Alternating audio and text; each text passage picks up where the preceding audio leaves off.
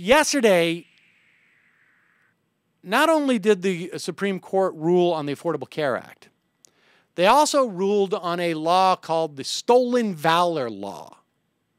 And the Stolen Valor Law basically made it illegal to lie about whether or not you had gotten served in the military and gotten a medal, I think it was.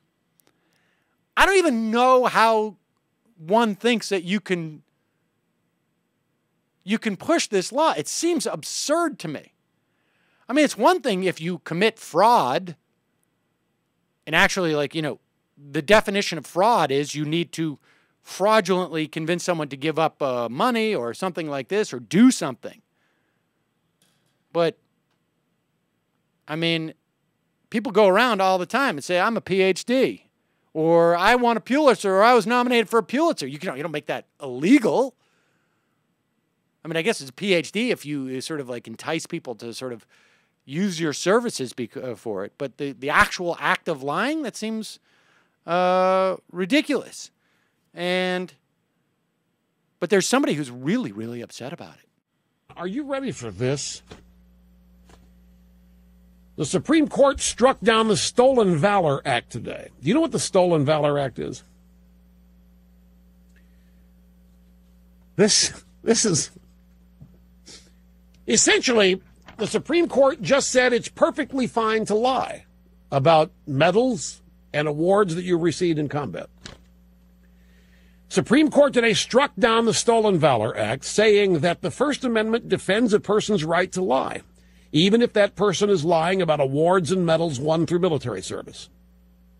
In 6-3 decision, Supreme Court justices said today that, as written, the Stolen Valor Act is too broad and ignores whether the liar is trying to materially gain anything through his or her false statement. That would make it more akin to fraud. So if your neighbor starts running around saying he got the Medal of Freedom, Medal of Honor, Purple Heart, whatever, perfectly fine. He can go make a fake medal. He can hang it around. It's perfectly no problem. Now,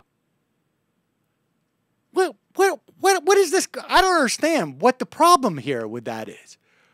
You think your neighbor should be put in jail if they pretend to have a medal? What do you do on Halloween? You have a special Halloween exemption? There's a kid going around with an army outfit. He's wearing a medal. And it's not even wearing an army outfit. It's not even wearing an official outfit or uniform.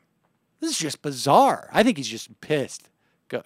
Now, if he tries to make money off of, well, no. He can still do it. The justices said that only if these liars were trying to profit materially would they have struck down the law.